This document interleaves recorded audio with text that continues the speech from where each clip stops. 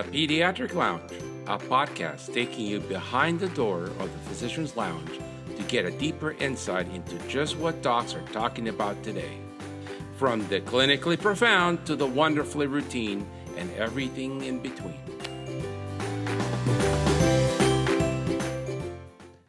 Welcome to this week's episode of the Pediatric Lounge. With you is your co-host and co-founder, Dr. Herb Bravo. Also with us today will be Dr. George Rogu, who, as you may know, is the president and CEO of a clinically integrated network in Long Island, New York. He has used data in data dashboards to implement best practices across independent pediatric practices in Long Island, New York, with much success over the years. Our guests today are good friends of mine who I've known for many years, and I'm very proud and honored to host them today in the lounge. Dr. Rinad Beidas is professor of the University of Pennsylvania, Perelman School of Medicine, and Director of Implementation Science at the Nudge Unit. She has been appointed the chair and Ralph Seal Paffenbarger Professor of Medical Social Sciences at Northwestern University Feinberg School of Medicine in Chicago. She will start that position September 1st. Dr. Sary Beidas, her father and my good friend, is an internist and infectious disease specialist with a master's in clinical informatics. He's also the co-author of the only published article that I have, which we published from Southwest Virginia many years ago, and I am very proud of that. You might ask why I have these three persons today in the lounge. Well, Rinad's research broadly focuses on leveraging insights from implementation science and behavioral economics to make it easier for clinicians, leaders, and organizations to use the best practices to improve the quality and equity of healthcare and enhance health outcomes. This is of paramount importance to all pediatricians who seek to remain independent, using data to improve care, implementing best practices, and proving value so that they can maintain the margins in their practices. Welcome, and I look forward to the next 45 minutes together. Dr. Rinad, what a pleasure to see you again. You've grown some since the days when I met you. It's lovely to see you too. I think it's been a long time.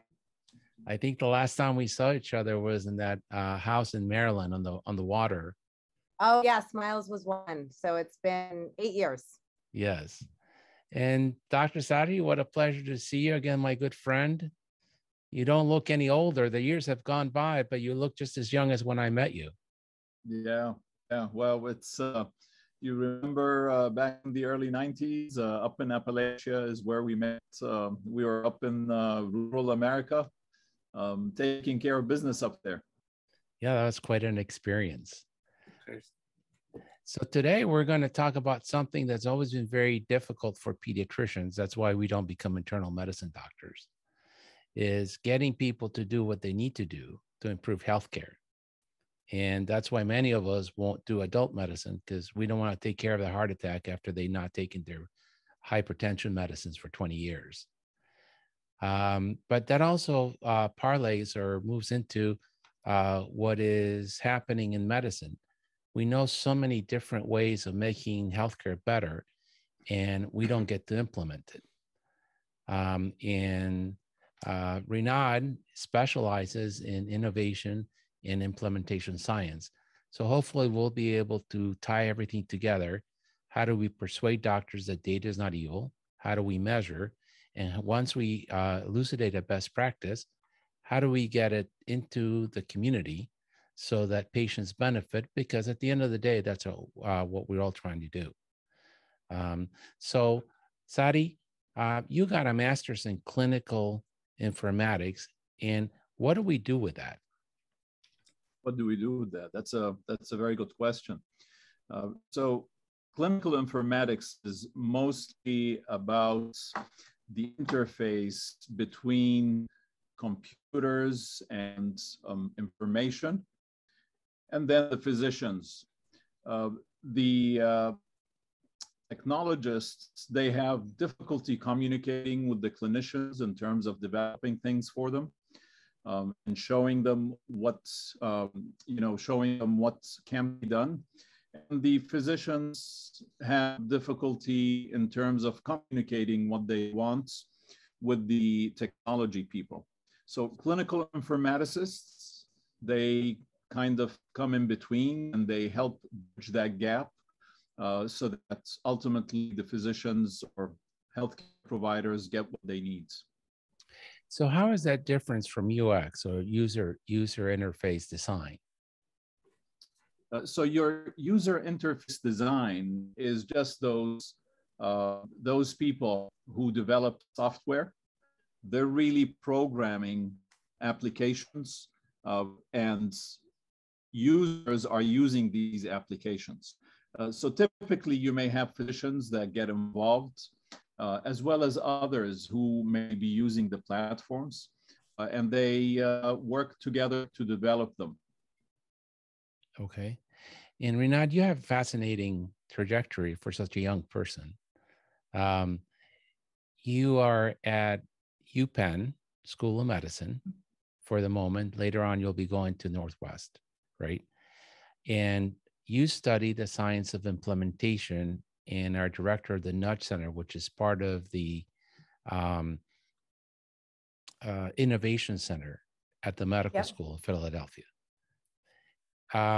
Before we get into implementation science, it's a little bit interesting to me because I think of medical schools as moving very slow, as you point out on your article.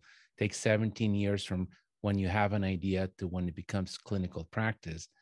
That innovation will take 17 years. And I feel the medical schools are very slow to change. So why would a medical school have an innovation center? Yeah, that's a great question. And we've had an innovation center at Penn Medicine for 10 years, which I think is one of the first, if not the first. I'd have to check on that, innovation center in a med school.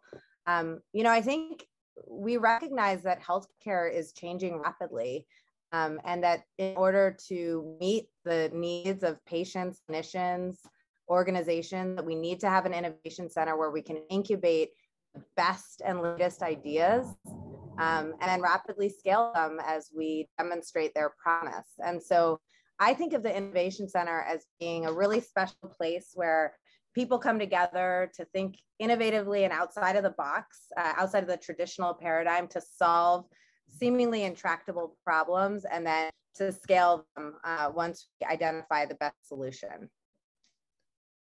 Okay.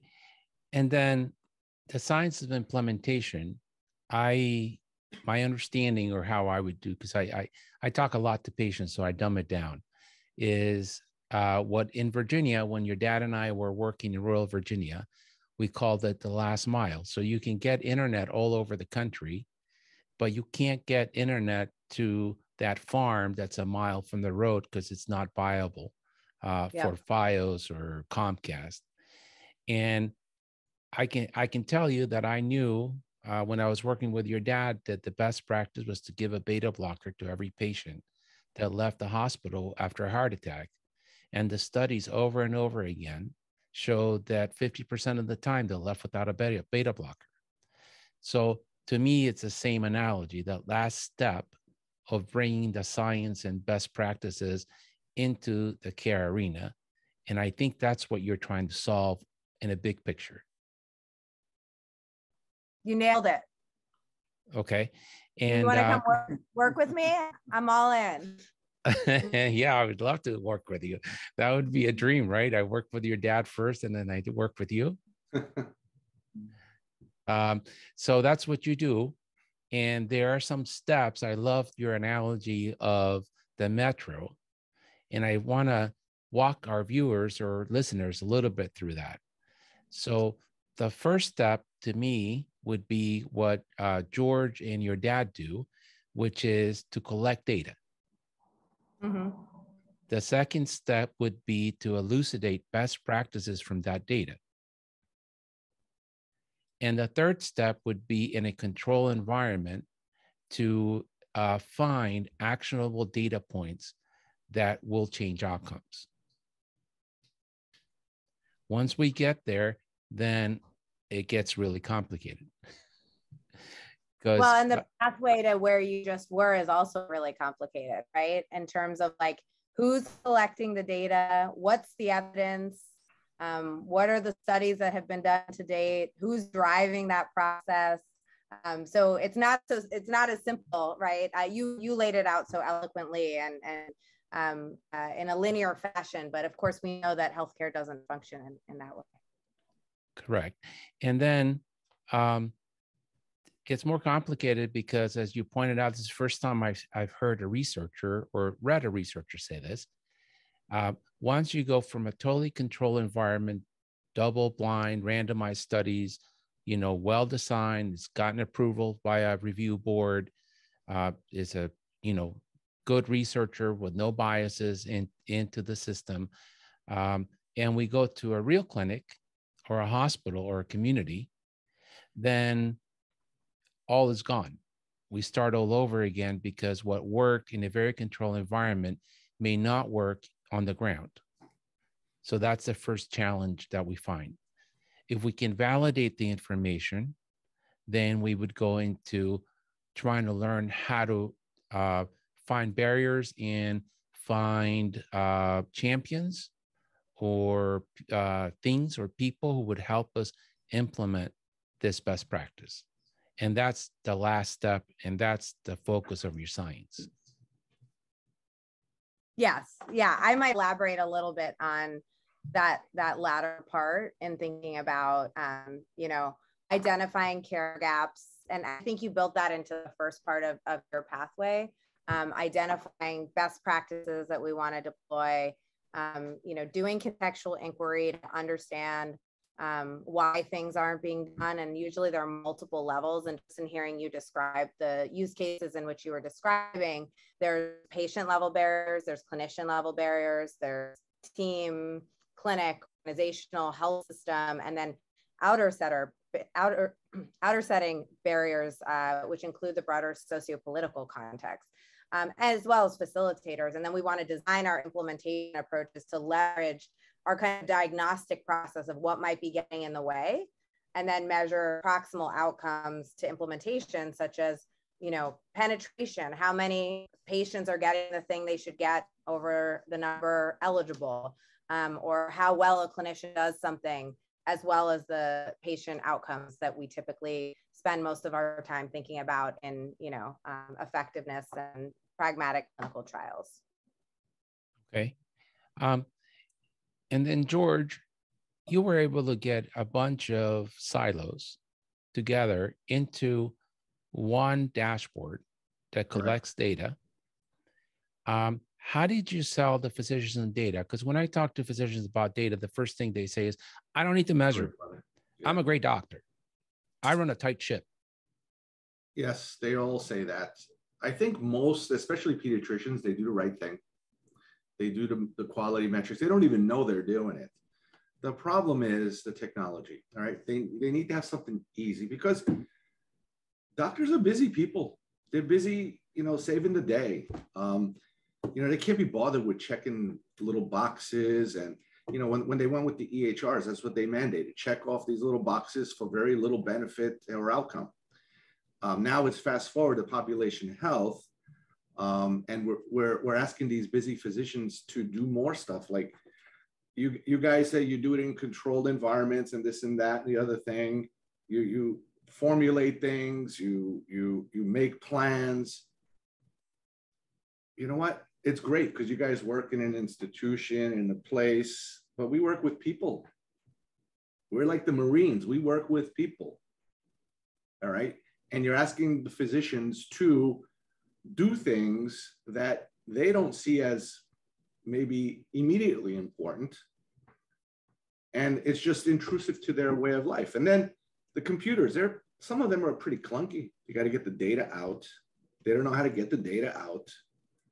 And you have to put it somewhere. So it has to be non-intrusive, has to be easy to use. It has to be in your face without thinking. And then you have to be able to pull it out pretty quickly. And then you have to make use of it to give it to people back at the institution level to make sense of it, Yeah. Sary, from your experience and your master's, How do you sell? How do you make it more palatable to physicians to accept data? So, Herb, my experience may be a little bit different. From my work in the Army, from actually over 15 years ago, they started developing chronic disease management kind of places of practice within the Department of Primary Care. And what you had is you brought some extended providers, such as a pharmacist, such as nurses, PAs, and they actually ran that show for the things such as the HEDIS measures, your A1C, your asthma, peak flow meter results, your LDL results, did they get a mammogram? Did they get a colonoscopy? So what we found is that physicians are horrible at keeping track of these things, not because we don't want to. It's because, just like George is saying, it takes too much time and it does not fit within our model of practice. So when you get these other people and have them develop a population health clinic, for example, or have them just track these HEDIS measures, and automatically they can do the ordering without actually even asking you, the physician, that kind of works best. So it's really outside the context of the masters in informatics or anything. It's really, how do you help people achieve what they should be doing without imposing on their time, by seeing what others, how could they help you to, get to your goal. I'm really hearing, I think there's a lot of alignment among the three of us in terms of how we're thinking about things. It's thinking about how to make it easy for clinicians to do the right thing at the right time with the right patient. And when I think about that, I think about what George raised, this idea that clinicians are humans and they're working so hard and they're so busy. Now within the context of COVID, there's this incredible stressor that's been added onto an already pretty stressed system. And that as implementation scientists or folks who are trying to engender change, which all four of us are trying to do, it's really important that we make it easy through principles like changing the choice architecture and the electronic health record, to offer prompts and reminders to make things easier for clinicians, to take effort off of their plate, like you're describing, by triaging to somebody who can set an order and do the population health management. And so, those principles, and then to work things into workflow, right? A lot of times we ask people to do things that are outside of their workflows, and then they never happen because they were not designed to be incorporated into regular care. And so, I just want to say that as a researcher, and I am, at the end of the day, a researcher, I think the true tests of any of these ideas are in the real world, under real world circumstances. If we can make it work in a pristine environment, that doesn't really mean anything to me, because we're not actually having impact and affecting children, families, adults, whoever your patient population is. That's very nice. Thank you. Sary, I'd like to touch on this because change is very difficult for any organization, for any human.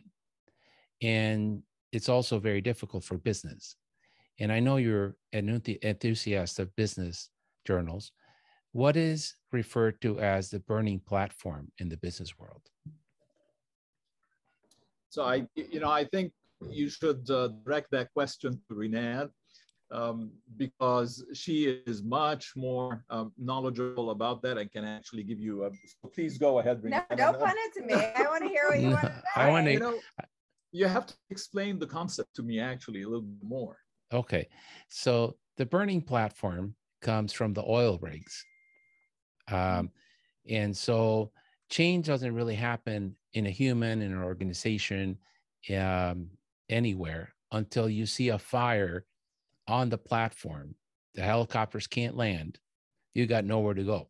So your choices are throw yourself in the water and hope you survive, or let the fire catch you and kill you.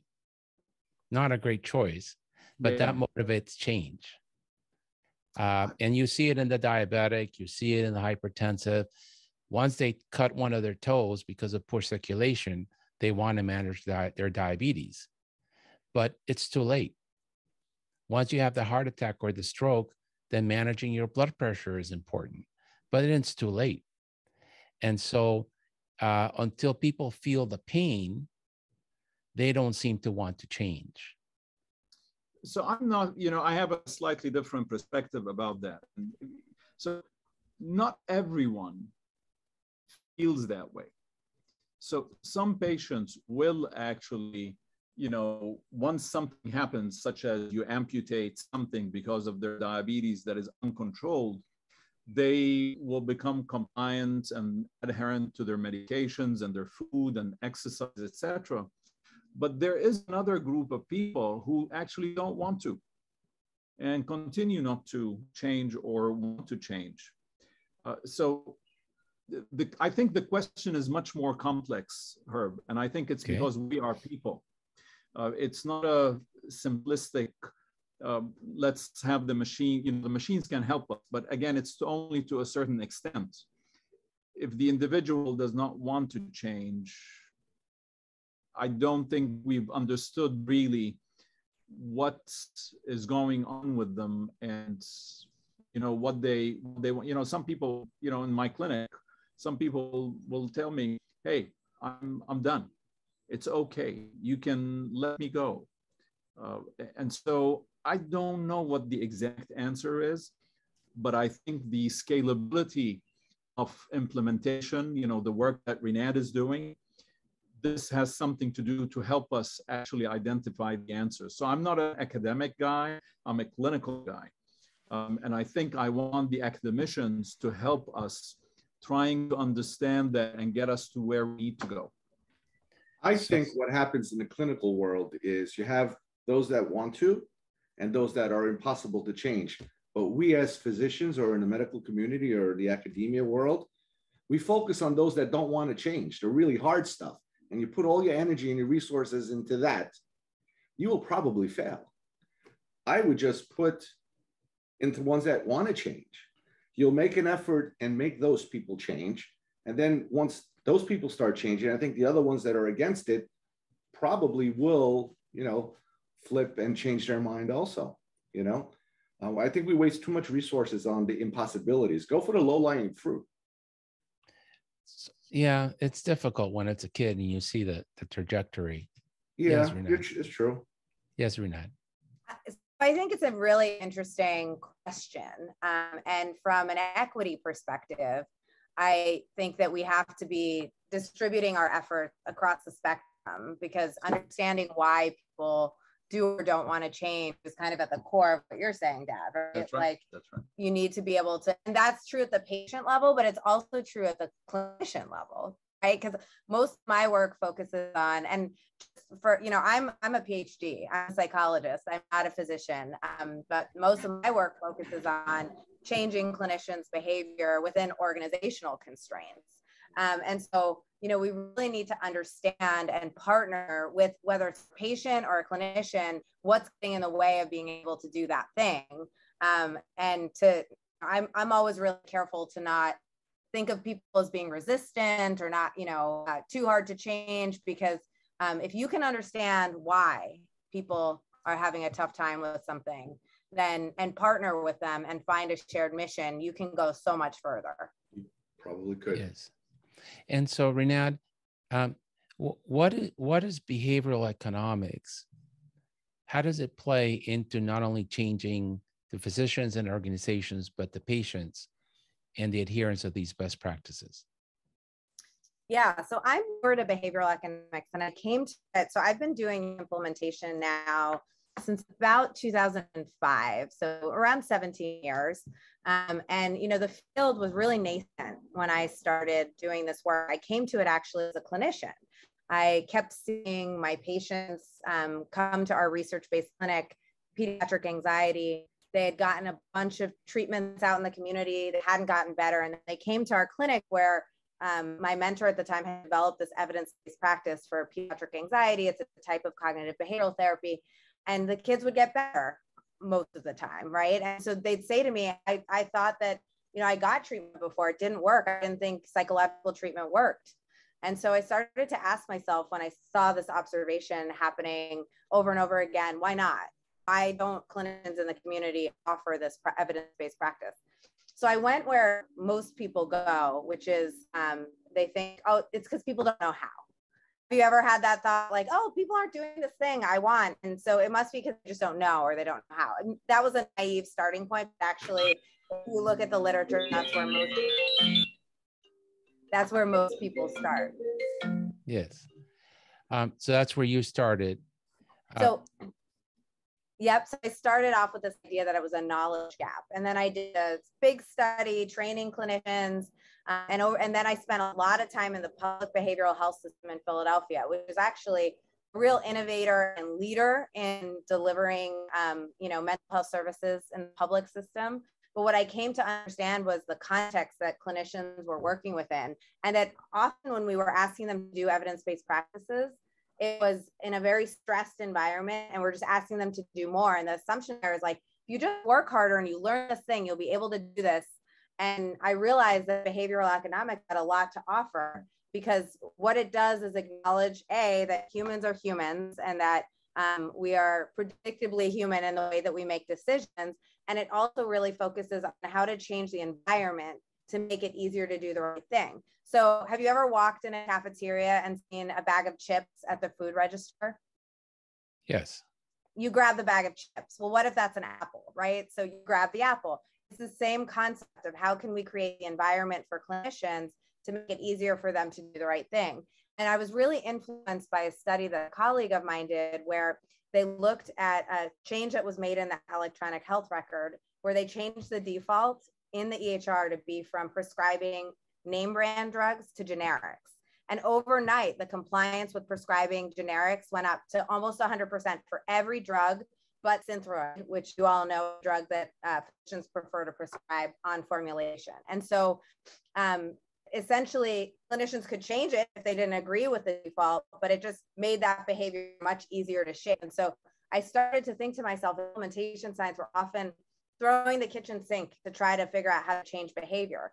But we should be applying these concepts as the first line of defense always, and then layer on additional more costly, less scalable approaches for priorities. And that's where this idea of a learning health system is really important. And, I'd be really interested to hear from George, how do you decide what to measure in the dashboard? You have a sense of priorities, right? And those are the things that you're really trying to shape behavior around. So I'd love to hear that, because I think that prioritization piece is often left out of the conversation. Right. So the way we do it is, you're asking doctors to do things. They're already, there's a list of HEDIS measures for pediatrics and for adult medicine. They're pretty darn simple. Getting it done and measuring it and presenting it is the complicated part. So, people come in for their vaccines, you tell them to get their vaccines, they come in for their checkup, you measure, whatever it is, your lead testing or whatever it is. I should not be involved in that. I should just do my daily routine, and it should flow from the EHR to something, which is a centralized dashboard, which houses all the data from different practices with different EHRs. Because usually what happens is with institutions and things, they say, well, we can't measure this unless you come on board to our clunky EHR. And doctors resent that, and they won't do that. So they won't do anything. So you have to pull it through some universal language, mix it up, and give pretty pictures, because that's what doctors want, pretty pictures. They don't want spreadsheets. They're not spreadsheet gurus. They want the end result because they're too busy to look. So they need it red and green. Green is good, red is bad. George, could you share like one or two things that you measure across the CIN? Well, a difficult one to measure is the HPV, the human papillomavirus vaccine, because there's a lot of apprehension to getting that vaccine. And it seems to be more so now after COVID for some reason. Unfortunately, people who come up with these criteria, they don't see people. You got to talk to a mother. You have to, it takes time to convince them. And you can't have a hard stop at 13. It should be a little bit longer, but I can understand why they want it at 13, because the immunity is better when they're younger. But just finding change and finding ways to get doctors to do it and presenting, that does a good thing. So if you do good things, you make good medicine. So the HPV is interesting, right? Because we know best practice is to vaccinate boys and girls. Right. There's 2 vaccines, and that will basically eradicate all cervical cancer in the country. Correct. So there is no justification not to free a woman from cervical cancer. None whatsoever. But that's so far into the future that the mother doesn't see it. I thought that the best marketing piece that the company had done was they produced these videos where they show a young adult talking about, you know, Mom, I have cervical cancer.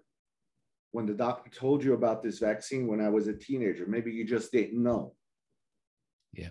They put the guilt on. It's interesting. And many of the things that you measure are dictated by the government or the payers. Yeah. And the standards are set by them, whether they're realistic or not. Well, what I don't agree with is the people that do the research or whatever, the HEDIS measures, they have hard stops. Okay, like for example, they want to get the combo 2, combo 3 vaccines, have a certain amount of vaccines by your 2nd birthday. Well, we discovered a workflow problem that we had in our office where some vaccines you would give at 2 or catch them up at 2, but if you do it at 2 years and 1 day, you failed the measure. There's no window. They don't have a window. You have to have a window, and then you fail a big measure. You fail a big measure, you know, there's some monetary repercussions on it. Well, to me, talking to Dr. Cooper was, I know James, Dr. James was sad that in Tennessee, the average population receives only HPV 35% of the time. Yep, he's been able to get it up to 70%, but that still means that 30% of his patient population is at risk for a disease that we should be able to exterminate, like polio. But because of his efforts, whatever they may be, he is no longer, he had only 30%, he lost 70%. Now he has 70% and he lost 30%. Yeah. You know, eventually he'll catch it. You'll never get 100%. No, but it's sad. I mean, that's a lot of people that could be helped. Yeah, but if he did nothing, it would be even sadder because you lost 70%. Absolutely. But still, let's focus on that one, not that other one. That Tennessee's average is 35%. Yes, Rinad. To me, this is one of my favorite implementation gap examples. I'm glad you brought it up because first of all, and George made this point, there's this issue of temporal discounting or the future, right? Like a lot of the use cases we think about, like, you know, taking your cholesterol medicine or getting an HPV vaccine, you don't see the outcome for many, many years. And as humans, from a behavioral economics perspective, we're notoriously bad at kind of understanding the long-term future risks, and we kind of focus on the present and the now. Then there's intervention characteristics. So it used to be that the vaccine was 3 doses. I believe that's now that it's 2 now, but that's tough. That makes it harder. That introduces friction, right? Like I have to take my kid twice to get their shot, not just once. Then there's parent factors, right? A lot of parents feel uncomfortable talking about the sexuality of their young child related to HPV, and there is this kind of sexual stigma associated with it. Then there's clinician factors. We know that some clinicians don't feel comfortable or might not have self-efficacy around talking about this with parents. And then there's, you know, organizational factors like the great work George is doing. Is the organization tracking, you know, how many of their clinicians are offering and getting parents to agree to the vaccine? And so you can see how these concepts that I've been talking about a little abstractly up until this point are all baked into what, you know, this great example that you all just offered. Yes. And then I'm going to touch a little bit on mental illness because in pediatrics, we didn't really see an epidemic in the US of COVID, but we are certainly seeing an epidemic of mental illness after COVID in children. And talking a little bit to Sary, he says it's the same thing in the adult clinic. The amount of anxiety and depression and bipolar is overwhelming. The poor people and minorities don't have where to go for therapy when you do diagnose them. And internists and pediatricians, we're not trained in cognitive behavioral therapy. So we don't have anything more to offer than a prescription for Lexapro. Why, and I know, Rinad, you studied this issue, why is it so difficult? In my mind, anxiety We have a concept in pediatrics. It's called the allergic march. The kid will start with a runny nose, then they'll develop eczema, then they'll start wheezing. And in my mind, anxiety develops a march into depression. And if we could stop the anxiety in young kids, maybe we can really make a difference on depression and mental illness going forward. We know cognitive behavioral therapy works. We know there's people like John Kabat-Zinn in Massachusetts who's developed a mindful / cognitive behavioral therapy approach. It's a 6-week course. It's been implemented in England after you've been treated for depression, and these things work. And yet, it's so hard to find a cognitive behavioral therapist in the community, even if you got $250 a week to spend in your child to do this. Why are we so far behind? Because we haven't invested. Oh, ahead, nobody George. pays. The insurance companies don't believe in it, and they don't pay for it, so nobody does it. And the ones that do it are out of pocket. It's sad. So I was going to say we have not developed the mental health infrastructure needed, and we do not pay for the services in a way that would produce an environment in which it would be easy to access and receive high quality care for all people in the United States. And I do think we're in a moment. Listen, if we can't get it right now when the numbers are skyrocketing, and, you know, I just read this New York Times article about how the emergency departments are boarding adolescents who are suicidal because there's no psychiatric beds. If we can't get it right now, I honestly don't know if we'll ever get it right. I'm an optimist at heart. And so I do think that this is a moment. President Biden announced, you know, that there are going to be significant resources for mental health, for building the mental health infrastructure.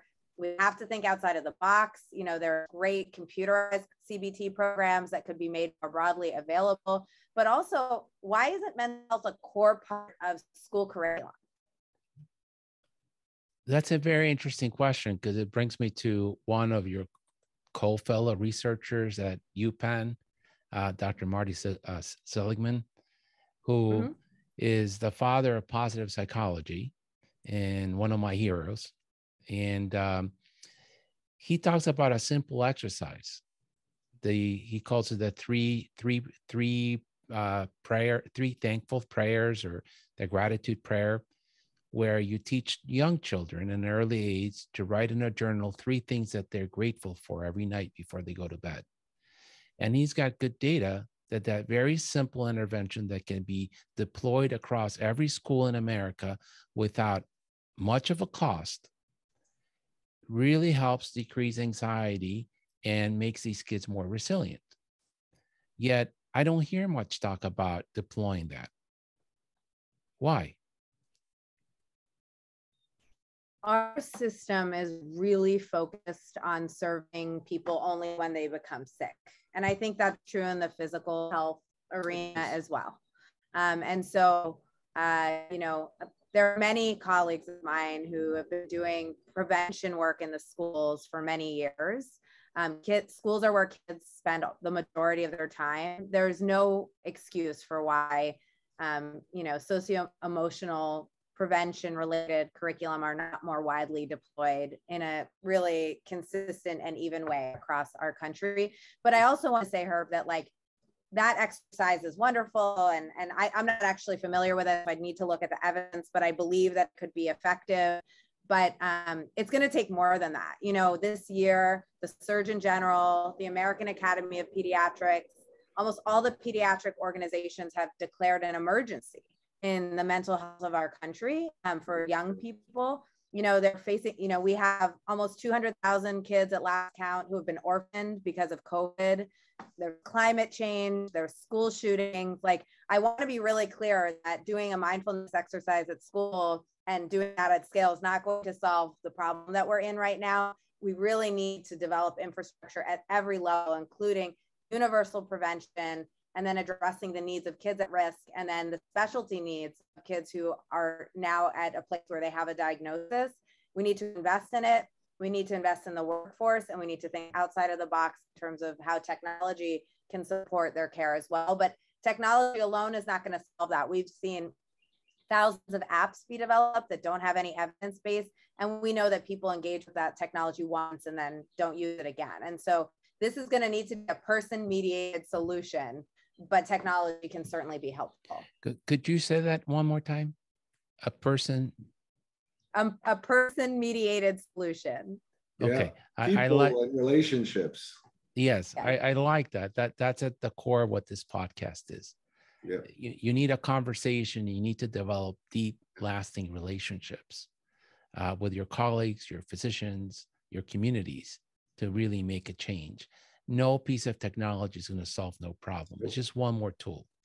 And so I wanted to talk about one more concept because it's really important for me, Rinad, and that is the concept of neuroplasticity, the ability of the brain to change beyond 7 years of age. When I went to medical school, we were told the brain and the lungs stop growing at 7. What you don't get right in your brain by the time you're 7 years old, too bad. What's the science behind that today, Rinad? This is not my area of science. So what I'm sharing with you is more just me kind of keeping up with the literature and knowing what's going on. But my understanding is that the brain is highly malleable. There have been some really interesting studies that have actually shown that after kids get CBT, there's changes that go on in the brain. And that's the extent of which I could describe it, that demonstrate that the brain is changing in response to cognitive behavioral therapy, which is, I think, fascinating. So I think there's so much more to learn, but my mental model is that the brain is highly malleable until we are no more. But that is based on my beliefs and not necessarily science that I've conducted. I think you're right that they have shown the same thing in college students that go through a small exercise and meditation. They are not super meditators like John Kabat-Zinn or the happy monk Burchard. They're just regular kids in college. They go through a small meditation exercise, and then they do functional MRIs on them. And they see the frontal lobe lights up in this very small amount of time.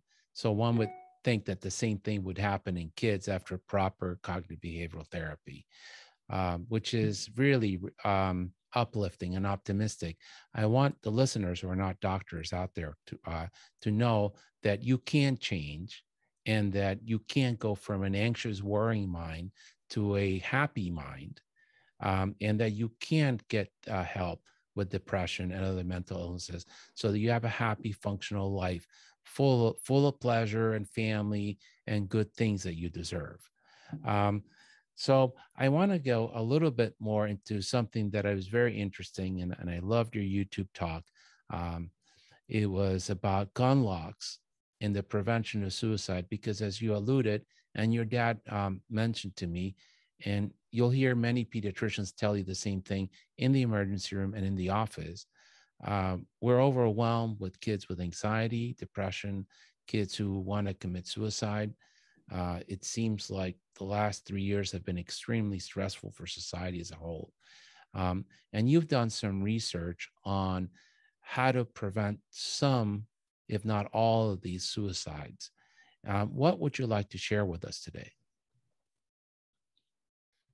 What I'd like to share is that there is a low-cost, scalable approach to, increasing secure firearm storage in homes, which is a universal prevention strategy for suicide. So I'm just going to give a little bit of background because I think it's helpful context.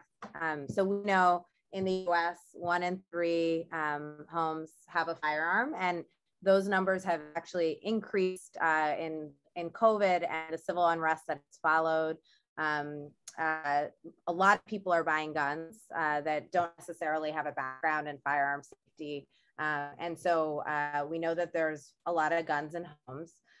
We also know that the suicide rate in our country has unfortunately been increasing over the past decade. It's been increasing most steeply in minoritized and marginalized communities.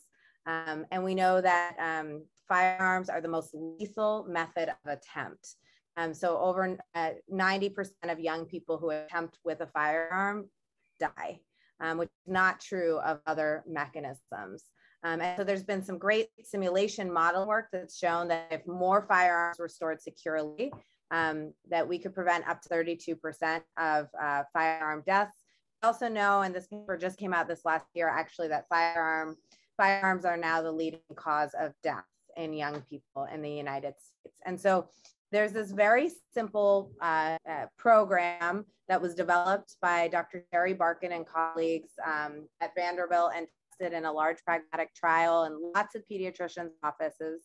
And it was a more involved than just firearm focused. We've been focusing in on the firearm component. It's called the safety check. And it basically included screening for firearms in the house, having a brief discussion between the pediatrician and the parent about the importance of secure storage, and offering a free cable lock. That trial demonstrated that that intervention resulted in more secure firearm storage. There's also been other studies done that show that secure firearm storage are related to, decreased deaths. And so we took that program, the safety check, we adapted it, and in partnership with firearm owning parents, with clinicians, and we've renamed it Safe Firearm. And now it just is comprised of actually just having that brief conversation and offering cable locks to all parents, and really focusing it in on universal suicide prevention. The initial study was really focused on unintentional injury in young kids. So we're now doing a 30 clinic trial in Michigan and Colorado, where we're testing changing the electronic health record well-child visit template to have a prompt around the program. Doing that for all clinics. And then half the clinics are also getting something called facilitation, which is a PEDS or primary care practice implementation strategy to support them in incorporating a new practice into their clinic. So half the clinics will just get the nudge in the EHR and half will get the nudge plus facilitation. And hopefully at the end of the trial, we'll be able to advise health systems on which approach might be most effective at implementing this program in their health systems. At the end of the day, if that's all too complicated, have a conversation with your patients and their parents about secure firearm storage. If you can access cable locks and give them out for free as a safety device, do so. There's a lot of organizations that are now making them available for free. You could partner with them or with your local police station, and you could save a life. Unfortunately, firearms account for a large proportion of suicide deaths. And what we want to do is put time and space in between feelings of suicidal ideation or a suicidal plan and having access to means, because we know that once a little bit of time passes, those feelings pass. And unfortunately, if someone has access to a firearm in that time, the likelihood of them dying is very high. So I was very interested that one of your focus groups was gun owners or people who had to use guns at work. What did you find out when you did those focus groups? Yes, we did some interviews with various stakeholders, including firearm owners, including people who are firearms safety course instructors. What I have found is that the firearm community has been tremendously welcoming to me and my research team in partnering around a shared mission to keep young kids safe. And that firearm owners and firearm safety course instructors want to ensure that pediatricians have this conversation in a non-judgmental, respectful way, acknowledging Second Amendment rights, and also that nobody wants their kid to not be safe, and that we're all on the same page about that. And so there's a lot of discourse about, firearm rights in our country. This is not about that. This is just about keeping kids safe. And if you can stay grounded in that and kind of continue returning to that, and have a conversation in a non-judgmental, respectful way, people feel really good about pediatricians providing anticipatory guidance on this topic, just like they do on all kinds of other things. I actually had this light bulb moment. My young child and I were at the pediatrician's office, and they were asking me all these questions about car seats and smoke alarms, and they never asked me if I had a firearm or if I stored it securely. That's an opportunity to save a life. Great. And you also said something that I really appreciated on YouTube talk. You said when it's issues that are very divisive like this, we need to keep politics out of it. Why is that so important?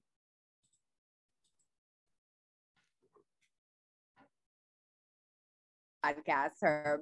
But I think it's all about that shared mission and coming together around something we can all agree upon. I think often politics then put us in a kind of us versus them scenario. And so, again, our team, our partners, we all agree that we want young kids safe, happy, healthy, and alive. And that's all that matters. It's none of that other stuff enters into these conversations. Yes, that's very important. George, I wonder, do most of the practice in the CIN ask about gun ownership, or is not an issue in Long Island? I'm sure it's an issue somewhere in Long Island. I'm not sure if people ask about it directly. I'm sure we have a lot of police officers and detectives. I don't know. I don't think so. Yeah.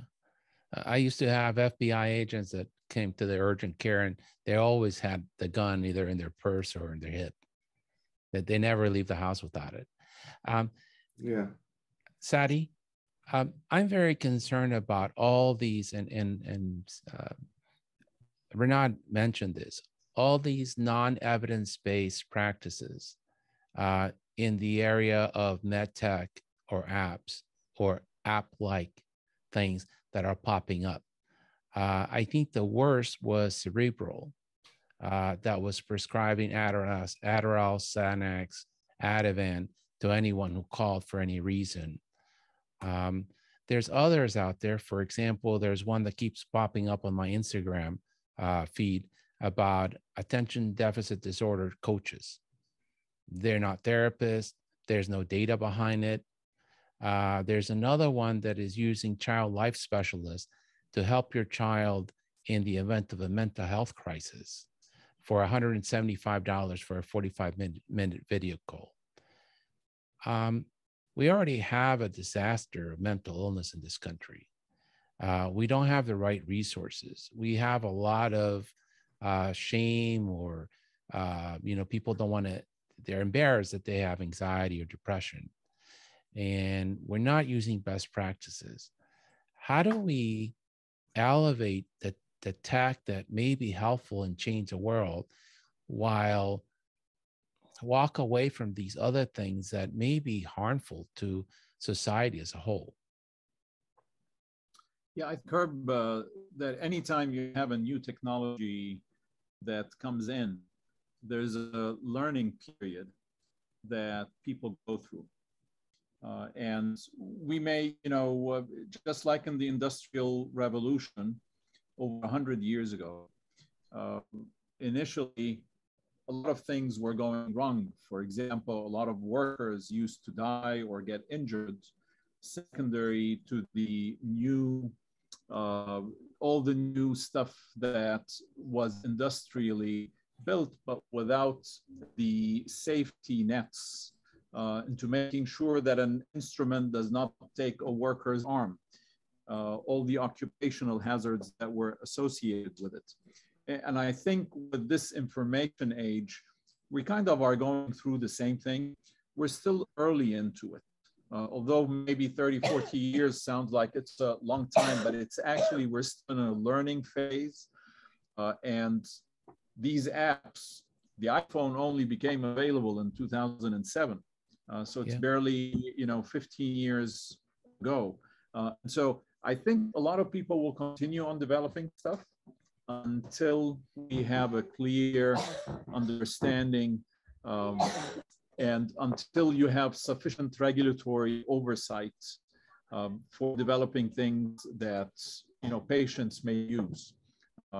I wish this was done earlier, but again, just like Rinad said, everything we do is downstream rather than upstream, where we should have developed the processes to prevent these things in the first place from happening. They shouldn't have come to the market in the first place before they're actually associated with trials that show that they're useful for human beings. Yeah, it's, it's a problem. It's a problem because people are not literate in healthcare, less so in mental health. And they're looking for a solution and an app pops up, and they may waste a lot of money, and worse yet, they might end up with a poor outcome. That's where the doctor comes in, the relationship with the patient to tell them you should do this or you should not do this. Yeah. Doctors cannot be replaced by a computer app. I don't care what anybody tells me. No, it's not We possible. all agree on that. Not possible. I don't think the tech world does. I think the tech world. I don't think they realize that too. They think it's a fast bullet that will solve the whole problem. Yeah. It makes them money perhaps, or there's some other monetizing incentives. Well, that's what it is, monetizing incentives that they're interested in and moving on to the next one. So I tend to be a little critical and pessimistic, if you haven't noticed. So what optimistic notes do we want to end this podcast on, Sary? What do you think with bright in the future? I think that it's wonderful that there's this something that's called implementation, because when I started and used to implement things, you know, whether it's the electronic medical record or all the other technology that comes in, we were doing it without really understanding how to do it. You know, we just do it locally, but when I wanted to do it in another place, you would fail. And so the scaling piece, I'm very happy that there's this implementation science that's come in and has made it a rigorous exercise in academics to really understand how we should go ahead and, you know, change things for physicians and for others as well. Yeah. Great. How about you? What do you think, Rinad? What do you think you're optimistic about the future? So I kind of think implementation science is baked into my DNA. I remember my dad talking about his experiences as a physician when I was very young. And you know, you wanted me to be an MD, but I think this worked out. I think so. But I remember really thinking about the importance of equitable, easy to access healthcare. I even wrote a poem when I think I was 10, called Insurance Please. And so I feel optimistic about this opportunity to be on a podcast with my dad and to continue to learn from him. You know, I really love that analogy you gave of the Industrial Revolution, and also the future of my children and what they might do in healthcare or whatever they choose in the future. Kids are our future, and I'm glad to see a podcast focused on kids and relationships and rebuilding after a couple of really difficult years. How about you, George? What are you really optimistic about? Oh, I was afraid you were going to ask me that. Well, I guess what saddens me is I speak to a lot of physicians, and when they ask them, should my kid go to medical school, they say no.